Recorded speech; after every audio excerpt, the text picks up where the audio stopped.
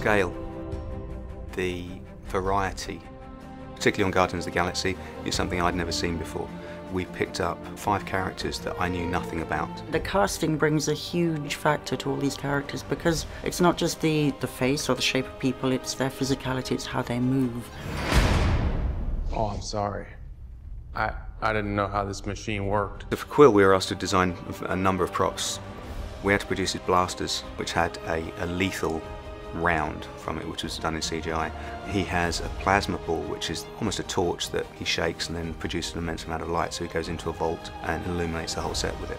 I always feel that the weapon's got to be part of the costume. If they're wearing a weapon, it belongs, and that's particularly the case with Quill. I'm surrounded by the biggest idiots in the universe. Gamora is a new character, so she had to have a sword, but she had to look quite sleek. Zoe being cast brings a huge amount. You've obviously got a very beautiful actress with an amazing body, so that means you can take it in many more ways than maybe you would otherwise. We produced something that was probably only about 12 inches long, which clipped to her belt. You looked at it, you didn't quite know what it was. And then with CGI's assistance, she flicks it out, it turns into a full-length sword. Metaphors are gonna go over his head. Nothing goes over my head.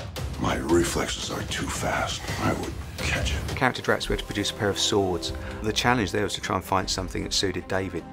We had to find something that didn't look like a toothpick on him because he is huge. We went through 5 different scales for him, and eventually landing on something that was about 19 inches long, so it was governed by the length of his leg. So we had to produce scabbards which fitted into the boots. Very, very specific trousers. Very specific. As you say, we're only dressing half the body maybe, but what a body. Oh, what the hell? I don't got that long a lifespan anyway. Character Rocket is a busy little bee really, because he makes things from whatever he can find. So in this ship, so in the Milano, so he creates this Hadron Enforcer, a weapon which fires a nuclear or atomic warhead, but only explode and take out something in a 10-foot diameter.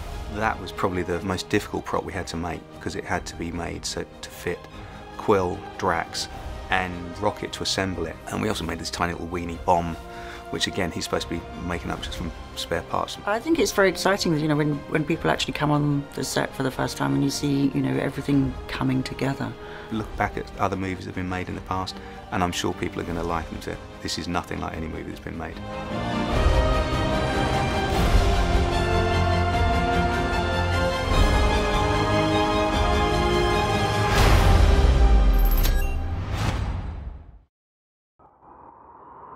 Marvel, your universe.